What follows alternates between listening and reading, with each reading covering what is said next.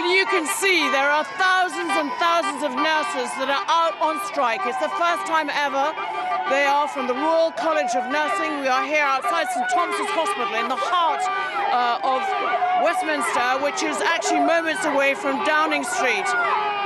They are shouting so loudly that possibly the Prime Minister can hear them from here. They are really unhappy. There were last-ditch minute talks between the Secretary General of the RCN on Monday with the Health Secretary, Steve Barclay, and those completely failed. He would not discuss pay. He would only talk about conditions. So they were extremely unhappy. They want a 19%. Can you not stand in the shop, please? They were a 19% pay rise, and the government says, and the Prime Minister says, that's absolutely not affordable, it's not realistic.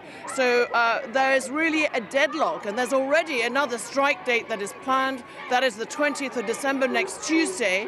And the Labour Party is saying that this is a complete badge of shame, really, of the government, and that there should be money on the table. So real unhappiness here, because all the government really wants these nurses to accept is a 4% pay rise.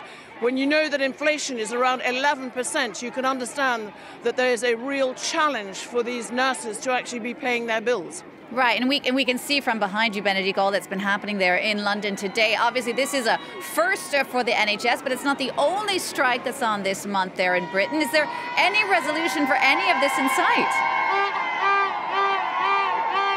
Not looking like it. This is really a winter of discontent. Now, I say winter because we are in winter. This morning we had -5 when we arrived here. It's now 0 degrees.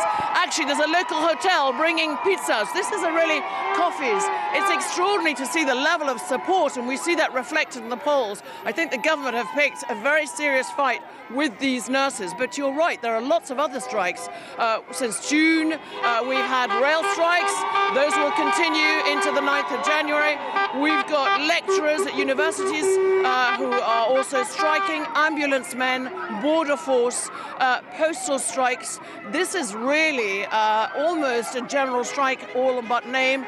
The government really thinks this has become very political, and they are adamant that really in the public sector there must not be a more than 4 or 5% pay rise. So deadlock in sight, more strikes in sight, people being told that they shouldn't really think of travelling at Christmas when they all want to go and see their families, that they should have posted their Christmas cards a while ago if they really want them to arrive on time.